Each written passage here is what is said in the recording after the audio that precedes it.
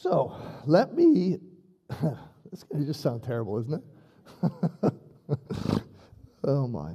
We're in our last week of teaching on worship.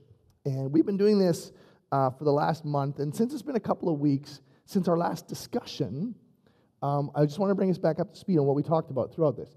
And if you remember when we went through this, we said that am I working this? Am I going to need your help up there, guys? Let's see if, there we go. We started out by saying that worship is surrender. It's the very most basic part. That's what worship is. Worship is surrendering to God. And so we looked at that idea that it's bigger than Sunday. It's broader than singing. And in fact, that our greatest acts of worship often occur during the week as we surrender and obey to God in our day-to-day lives. And then what happens is Sunday just becomes a way to celebrate what Jesus already did all week long. So we looked at that, and then we took a number of stories from the life of Jesus, if you recall, to look at what this looks like and how he's calling us to surrender everything, our mind, the things that we think about, a mind that sees things in light of Jesus, a will that says, okay, God, I'm going to do whatever it is that you have for me to do, and that serves other people the way Jesus did. And then Scott, a couple weeks ago, took us through the connection between our personal worship and our corporate worship and how they're intimately connected with each other. So the way we're going to close and wrap it all up today is, what does worship look like when we gather? So when we come together, whether it's on a Sunday morning, maybe it's in a life group, what does worship look like? I mean, one of the most fascinating things about traveling and being able to do a bunch of missions trip in my life is to be able to see how different cultures gather. Right? I know you've probably seen this, if you've ever just been on a missions trip, or have you ever seen a video? I mean, I've had the pleasure of going to Africa, and I remember being in Ghana and watching how they worshiped. It was totally different. There was so much dancing. There was the sacrificial giving that they made. It was just the most amazing thing. It was really good. I've been in India, where it was a much more subdued response, but prayer seemed to be so highlighted in the midst of that worship. If any of you have been to the Dominican Republic or Mexico, right? You've been in one of those services where they take their amps and they turn them to 11 out of 10 so that everything is just completely distorted, and they just sing as loud as they can, and it's just the way it is, right? And you see this over and over and over. Everybody does it differently. In some places I've been, people gathered for hours. In others, it was less. The common theme in every culture that I've ever, or every way that I've been able to worship, because even in our peninsula it's different, was that they were worshiping Jesus as their risen Savior. And so even in our area this morning, as we're gathered here, the variety of expressions that is going on around us is crazy. Different cultures, different histories, different ways. People are more charismatic, less charismatic. There's all kinds of stuff going on. So the question that I thought we would finish this with today is, what does worship look like when you get together? I mean, is there a right way? Is there a wrong way? Is there a better way? Or maybe more to the point, when we gather, why are we doing this, and does it matter what we do or how we do it? Scriptures are filled with examples about worship. You can't read through your Bibles without seeing it. In the Old Testament, people of Israel would gather regularly. They would sing. They would pray, not that dissimilar to us. But unlike us, they had sacrifices.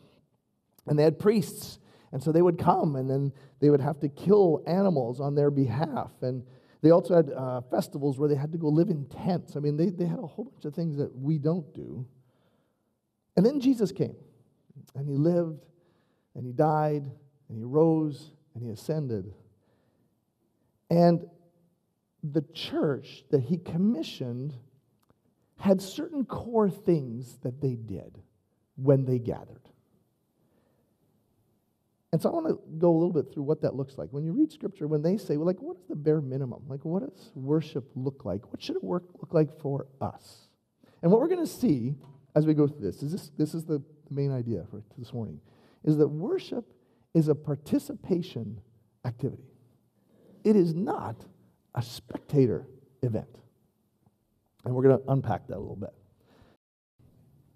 All right, let me go through this. I'm not going to be talking quite as long this morning because then we're going to do a couple other things. We're going to practice worshiping together, which fills some of you with dread because I'm going to ask you to do stuff. It's okay. It's all going to be fun this morning. So what are the key worship elements? If we're taking a look at this, we say, what are the key worship elements? Well, number one is singing.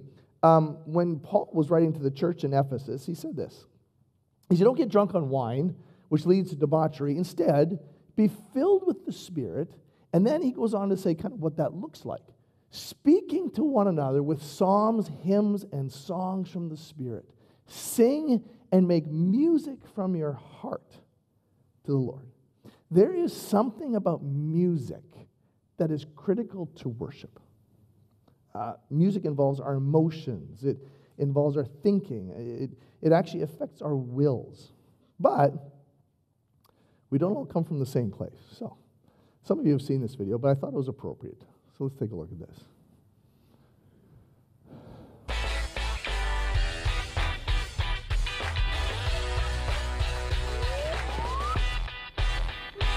And I know that each church has its own worship style, which is cool. Some people are more expressive in worship, some people more subtle, and it's all good. I go to a church that's pretty expressive in worship. It's a hand-raising church. That's what it is, right? That's what, Anybody here go to a hand-raising church? Am I here? Sweet. Who here does not go to a hand-raising church?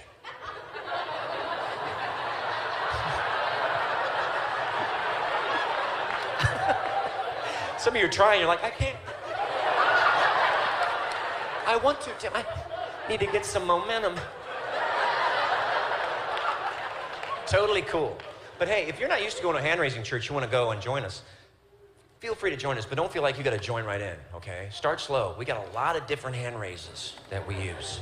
We actually have names for our hand raises. So I'm going to walk you through real quick, okay, what they are, just to let you know. Say you're at my church, music is rocking.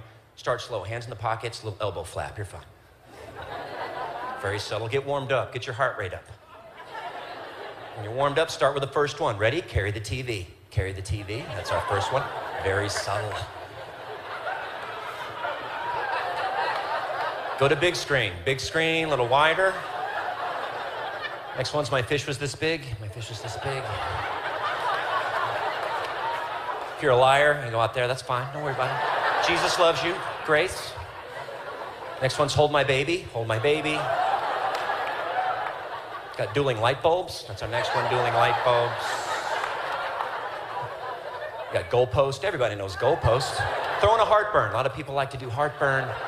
Double heartburn, right back to goalpost. What's my favorite? Mufasa. Mufasa, that's my favorite. The circle of life. Tim, can you go higher? Yes, you can. You can take one hand, go a bunch of different stuff. Pointer, hatchet, schoolroom. Release the doves, give the Lord a high five, press it out. A lot of women like to wash the window. Wash the window.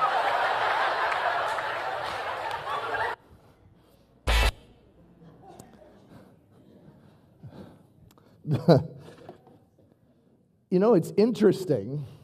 By the way, I've seen every single one of those, I think, in my life in church services. Paul, when he was talking about the need for singing in worship, says we have to have singing, but do you notice what he never says? Is how. He doesn't say what it looks like. He doesn't say what kind. He doesn't say what you should do. Generally speaking, the rule in worship when you're praising God is to try things that are a little beyond what you're currently comfortable with.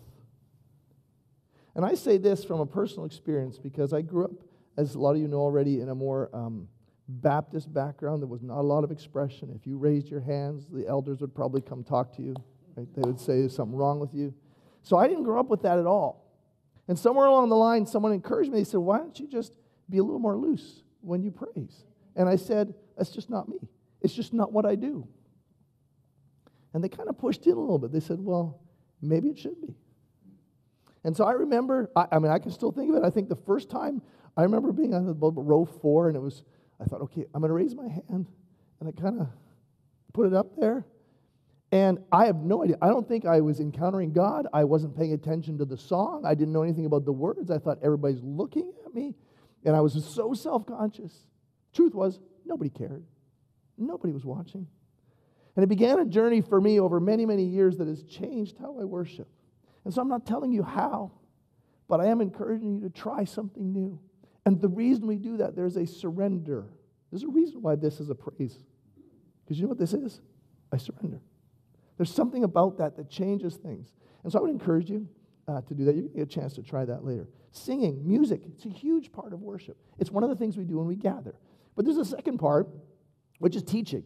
When you remember in the early church, when they were gathering and they had this problem because there were people being served. It was like the deacons were helping. They were doing different things, but there was some widows that were being neglected. And so remember what they said?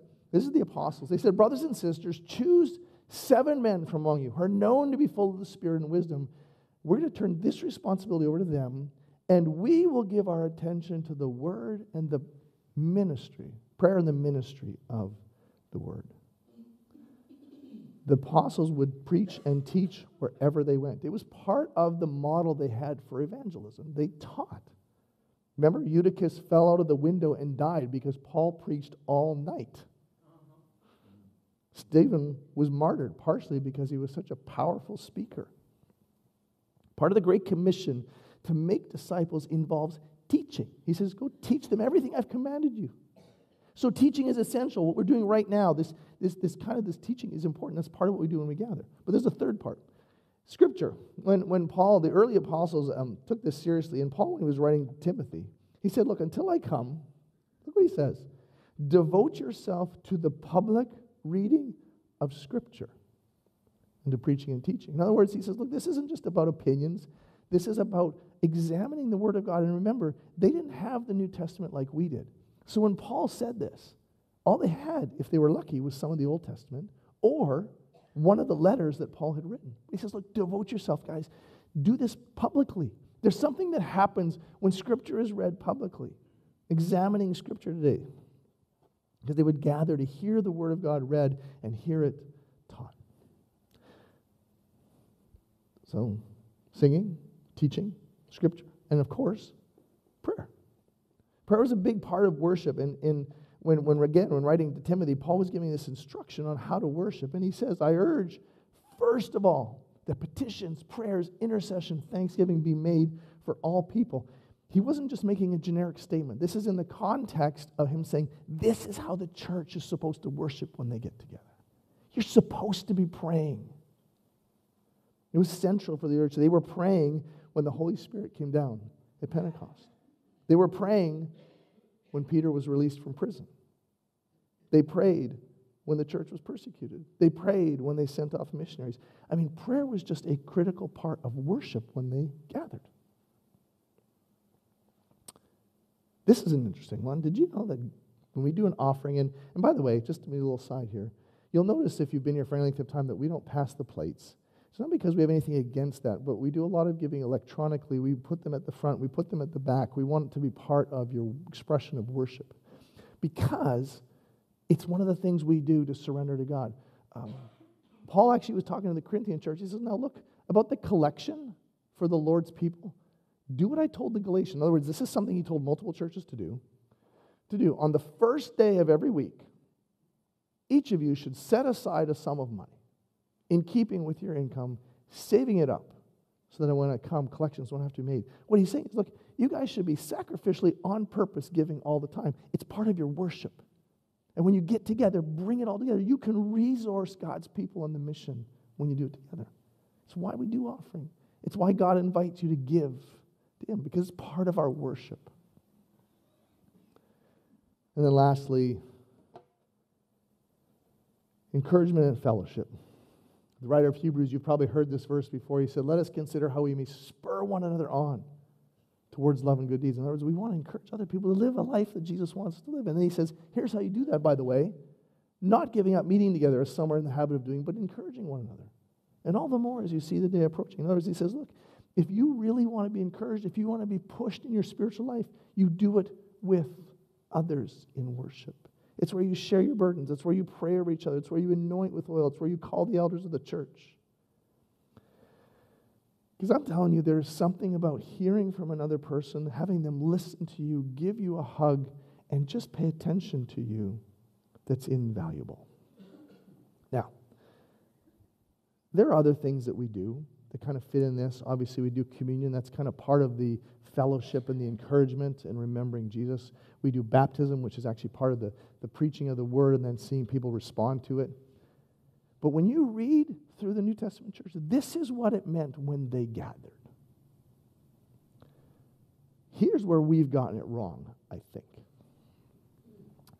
It's not just a participation activity, it's a communal activity. Do you notice that almost every single thing he said in there is we're all supposed to be doing? Look what he says. He's talking to the Corinthian church again. He says, and I think Scott used this verse 2 weeks ago. He said, what shall we say then, brothers and sisters? When you come together, each of you has a hymn or a word of instruction, a revelation, a tongue, or an interpretation. And then he says this, everything must be done so that the church may be built up. One of the dangers in our culture is that worship has become something we consume. And when we gather, we listen. And if we were honest, what we would say when we left is, it was a good concert today. I really liked those songs. And then we go on our way. And yet every single thing we see in here says, you're supposed to be doing this with each other. You're supposed to be building each other up. You're supposed to be engaging with each other so that when people leave, they are encouraged, that they are challenged, that they are loved. You know, the best worship involves everyone. Every one of you comes here on Sunday with something to offer. Every one of you. And whether it's in your actions, your prayers for someone, just how you sing. You know that when I said earlier about using your expression and singing? That expression often isn't for your benefit. It's for the benefit of the people around you who are actually encouraged by you. Maybe it's just your friendly smile. Maybe it's the fact that you're a hugger. Maybe it's how you serve other people. It's all worship for the building of other people up. Because I don't know if you noticed, but every activity we just looked at there was in the context of community. He said, when you sing, what were you supposed to do? You were sing to and with each other. When he said teaching, it's like, it's communal. I want you to gather together. I want you to teach. I want you to learn together. It's why we learn best when you can hear something and then pull it apart. It's why we do life groups. Because you can't always have that discussion in a big group. There needs to be a place where you can pull it apart and say, well, how does this apply to me? Scripture was to be read public. Because when you hear someone read Scripture, when you hear them pulled apart, all of a sudden you hear it in a different way, or God speaks to you in a new voice when you do that. Praying together is a non-negotiable. It's why we've been talking about it all year and praying for people and praying over people and asking people to pray over you. The early church prayed together out loud all the time. And giving was all about people, helping each other, supporting the people around you, helping them with their physical needs and just being for them. And quite frankly, encouragement can only happen in community. You cannot get these things watching on your television. Can't be done. Here's why this is so important, and then we're going to practice. Because some days you will come here and you will need to be the recipient of all these things because your world is broken, or you just had a miserable week, or you are not in a good place. And you need to be with God's people in worship where the reading of Scripture and the teaching and the serving and the encouragement are all coming into you, where you say, oh, that's what my soul needed. And by the way, if you ever wake up in the morning and think, oh, I really don't want to go to church today, that's when you need to go. You all know that, because whenever you've done that, you said, oh, I'm so glad I was there. And then there will be other days where you come and you're the one who's the giver, where life is okay. Life is good. Your heart is full. And the way you interact with others and the way you worship will fill those people up who needs it. That's why God stuck us together. Worship in Scripture is more about the collective than it is about the individual. We live in a hyper-individualistic society in the West. Every single one of us. And whether you think you've gone past it, you haven't, because it's our culture. If everything's about me and my personal walk with Jesus and my personal worship and that's fine. But do you know that Scripture actually says more about us than it does about you? And that's because there's synergy, there's energy, there's multiplied impact.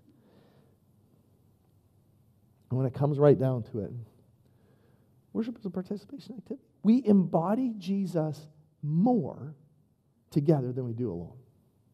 So there are some barriers to this because, sadly enough, this isn't the norm for a lot of us. You guys are fantastic. I love coming on Sunday. I love gathering with my life group because people do these things. Unfortunately, sometimes busyness actually stops this, right? Because busyness makes it so we don't even gather. We're like, oh, it's just so busy. It's been such a crazy week. I'm just staying home. I'm not going to life group. I'm not going to church. Busyness gets in the way. There's just so much going on. We don't have the energy. Sometimes just the seasons of life make it difficult. Have you ever had kids? You know how much more difficult it is if you're trying to wrestle 4 kids out the door to get to church in time. It's not quite as easy as when you're retired and you're like, why isn't everybody here at 8:30? You're all awake, right? Sometimes it's just simple things like pride. Most people I know that won't express themselves, won't pray out loud, and won't raise their hands, it's because they're too proud. I've actually met very few exceptions to that rule. Sometimes it's just a lack of knowledge. They've never been taught. We haven't learned what does it look like to worship together. And sometimes it's a lack of opportunity to try those things. But worship's a participation activity. We actually get to choose all this stuff. We get to choose to worship. We choose the degree to which we're going to engage in singing. We choose whether or not we are going to give sacrificially. We choose whether or not we're going to be teachable. We choose our willingness to be prayed for, to pray over other people. We choose to encourage or to be encouraged. It's all your choice. But as we said way back at the beginning, when we surrender, that's what happens. We surrender to what he desires in us. And so this morning, we're going to apply this. Okay? That's why I didn't speak really long. The verse talked about encouraging each other with the word. And so Mark, my trusty assistant, think of him as Vanna White.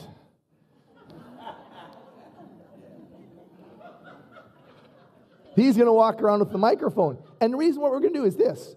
A lot of you just spent an amazing time in here during the 40 hours of prayer. And you encountered Jesus. And there is someone here who needs to be encouraged by what you experienced in that time. If your time was anything like me, it was just wonderful. And so you get a chance to share. So he's going to bring the mic to you. You don't have to come to the front, but we want to be able to hear you. So put your hand up. He's going to come to you, and we're going to take a few minutes to be encouraged together to follow exactly what he told the Corinthians, which is share with each other an encouraging word from God. So put your hand up. Mark's coming. So this was my second time that I was able to do the 40 hours of prayer. And the first time, I just went in and kind of prayed on my own, but this time I did kind of the guided thing. And I must say, just taking time to listen to God is so important. Taking care of my 3 kids, I don't really have a lot of time to myself. And so that hour was incredible to just sit there with God. But during that listening time, he told me so much. It's so important that after we pray that we sit there and listen and just take time to listen. And so one of the things he told me was be sensitive to the Spirit in hearing me. And so it was just really encouraging to hear that. So good.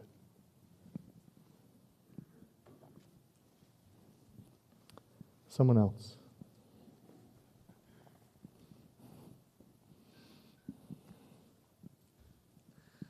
This is the second time it's been offered and the second time I've done this also, and I love it. I choose the early morning hours because I'm tired when I come in, and my heart is quiet. I'm not sleepy, actually, when I come in, and actually I was pacing around and praying, which I tend to do. When I'm walking, I can pray. It's easier. I can focus better.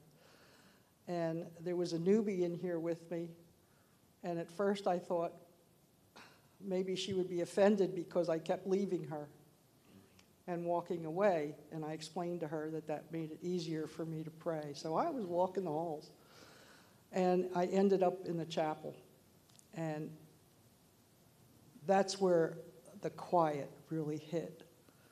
And it was so nice because you can listen, you can actually hear in the silence or feel the love. And it's where I could really concentrate on the things that I'm not doing as well and should do better.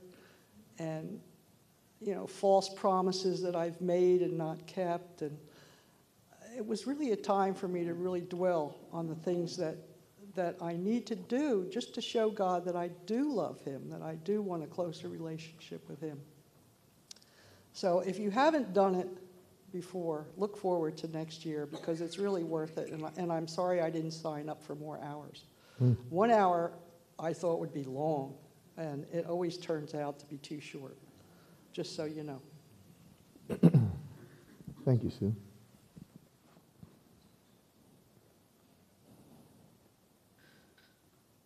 I know there's lots of stories. Put your hands up.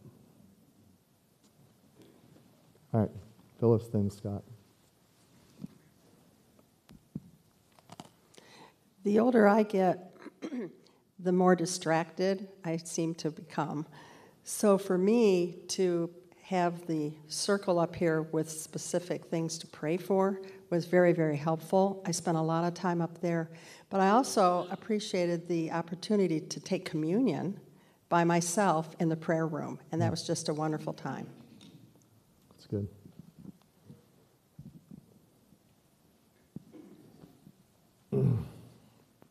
You're working me.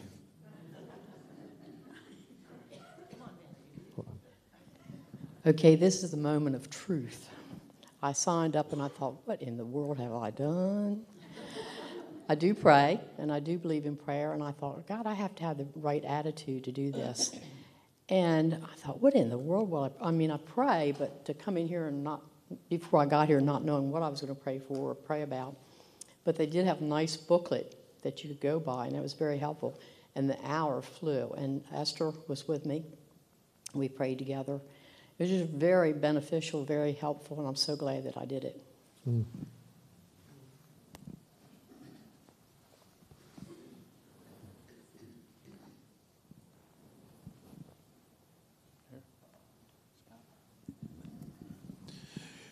First year and the second year we've been hearing these testimonies like this on an individual base.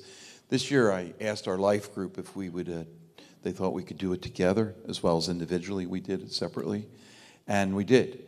And I found it to be really, it was different in a sense, obviously you're not by yourself, but I really enjoyed it. Now our group is a small group, we don't have a large group, so it was very intimate, but it was just nice to do all what you're all saying. But we did it in our life group together, and I found it extremely meaningful, I think, in a dynamic way. I believe it drew us closer together with each other as well, in doing that together. I really appreciate it. That's good. Couple more.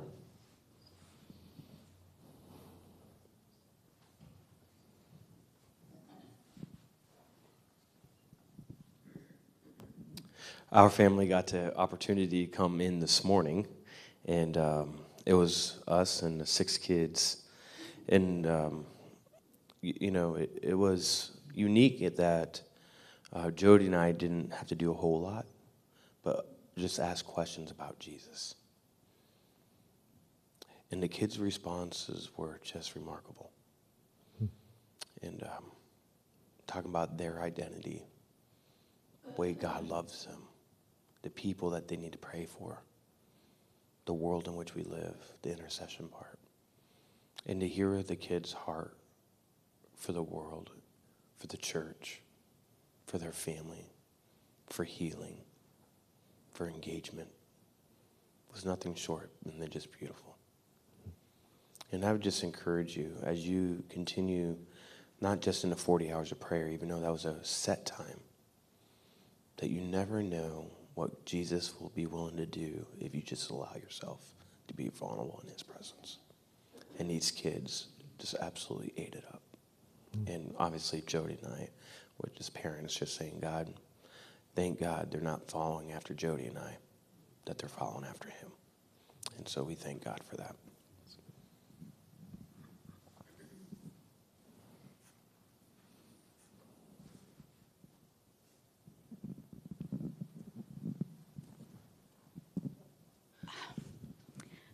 I before I get started, I'm a crier. I was born like this. And you can ask the ladies in my Bible study group that I'm with. I tend to cry easily. And I'm from a church that we did this almost every Sunday. There was always somebody popping up and saying, let me tell you what Jesus has done for me today. And I have often thought, Lord, forgive me, and I hope you all will forgive me. I have often thought, what would these people think if I stood up right after a song and said, let me praise Jesus. Let me just thank him for all he's done and is doing for me. Would they throw me out? So I'm sitting here and I'm thinking, Elaine, if you don't stand up and tell people how much Jesus has done for you, then that's going to be a point for Satan. So that's why I'm standing up here. It was the first time Ronnie and I did this 40-hour of prayer. And pastors and all of you that have mentioned it about music, it's so true. As I came expecting God to be here and to bless me in the way that I needed it and to show me what I need to change in my life. And this is the beginning for me to stand up here. And he did.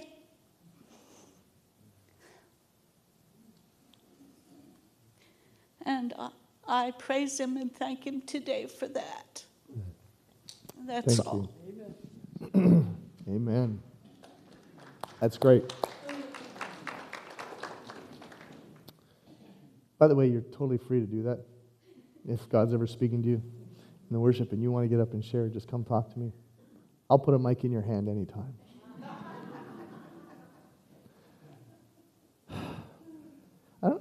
There's something about hearing that God's at work in more than just one place. It's just so encouraging. I came in last night, I prayed in the middle of the night, early morning. And I was tired, and I had a particular issue on my mind. And God always shows up. Because instead of going into that, I actually felt led to go into repentance. And it was in repentance that he answered the prayer that I hadn't even prayed yet.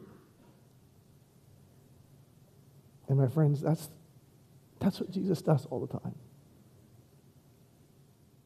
And I'll just share with you, and then we're going to take a chance to actually pray. I was sitting right here. It's the middle of the night. And I looked up at the stained glass behind me. And it was dull and black and gray. And you couldn't really see very much. And it was like Jesus said, yeah, you know when it becomes beautiful? Do you know when you can see everything? Do you know when that becomes everything it's supposed to be? It's when the light shines through it. So if you want to be the man, the person that I created you to be, it's only going to happen if you let me be the one. And it became a significant thing. What I'm telling you this is because when we worship, when we listen, when we share with each other, Jesus delights in meeting with you, speaking with you, encouraging your soul, convicting you, as you've heard from people this morning. Never in a bad way, but in a good way. So that's what we want to be. We want to be a church that worships by surrendering our lives all week and then comes together to celebrate the Jesus to whom we're surrendering to.